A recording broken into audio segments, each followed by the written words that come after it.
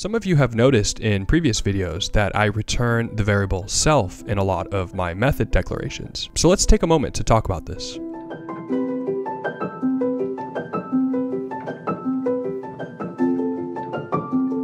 Before I talk about this, let's start by creating a panel class. This is going to be a UI panel, and UI elements I think are perfect for explaining this topic. Now, whenever we are declaring our methods, for certain types of methods, it's very easy to figure out what it is that we should return. For something like static get width, the thing that we should be returning is obviously our width.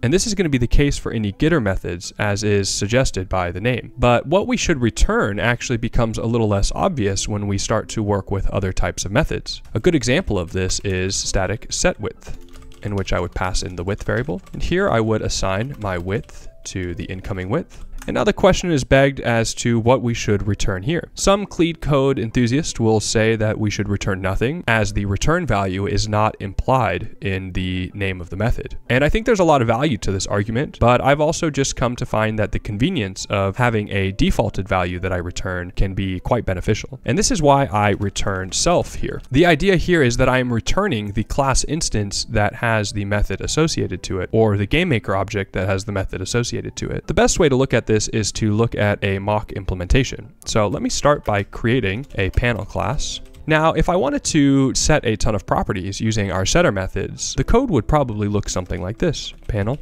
set width, panel set active, panel set wrap, panel set padding, panel set margin, panel set color.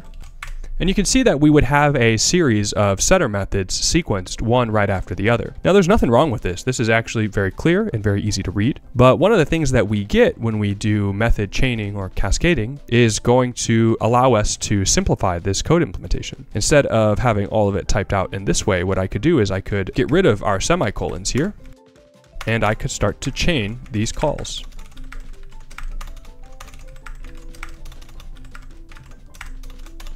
And this would become a valid line of code. Now, I don't like putting everything in one line, so I would still separate it into new lines here. And what we've done is we've gotten rid of the necessity of having to type out panel every single time that we want to invoke one of these methods. And the reason we can do that is because we know that each of our setter methods will return the class instance itself. And I know that set width will return panel. So when I then immediately move to the next statement of set active, well, set active is being called on the panel. So then when I return self again of the panel, I go to panel set wrap and panel set padding and so on and so forth. So the real question here at the heart of this issue is, what are you returning when you don't have to return anything at all? You can choose to not return anything and maintain a more pure and clear set of method declarations, or you can start to be a little more creative with what it is that you return. Another example of this is to maybe return the method itself. This might seem like a weird one, but let's take a look at what an implementation of that might look like. Let's say that I was declaring an initialize behavior for our panel. Panel on initialize is some sort of function.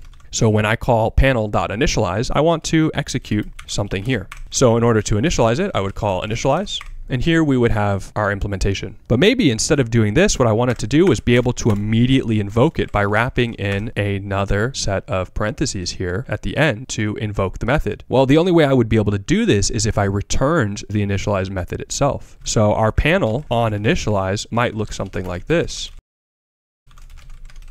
where I execute my initialize callbacks, and then I return initialize. So this would assume that we would have an initialize method up top. By choosing to return the method reference itself, it allows us to immediately invoke it without having to create another reference to the panel instance. So I'm not going to be the one to tell you what is the correct or incorrect way to handle these ambiguous methods where the return object is not entirely clear. But I hope that this does point out the decision making that should go behind choosing what it is that you do return. Do you choose to return nothing? Do you return the object itself? Or do you return something else entirely? Baking in this sort of behavior to your code code can be very powerful. My biggest recommendation would be to keep things consistent so you're not always confused as to what it is that's being returned. That's why in all of my methods that don't have anything that is obviously being returned, I just choose to default it to returning self. That way I always know what to expect. That's it for this topic. What is it that you like to return in your methods? Leave it down in the comments below and I'll let you know what I think. That being said, I will see you guys in the next video. If you're interested in learning more about this initialize and uninitialize code here, I actually have a video where I went over how to implement custom events inside of constructors. Take a look at the video if you're interested in learning more on how to create your own set of custom events and define event callback chains. Also, Iceberg got a makeover recently.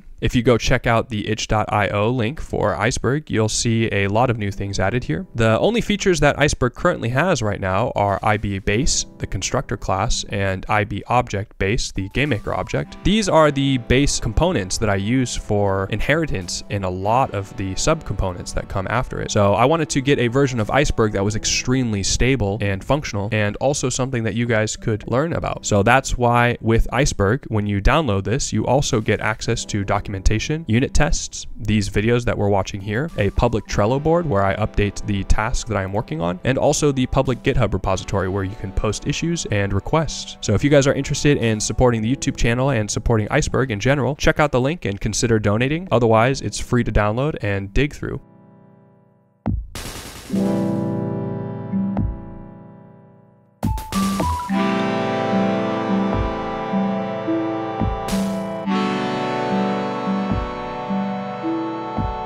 you.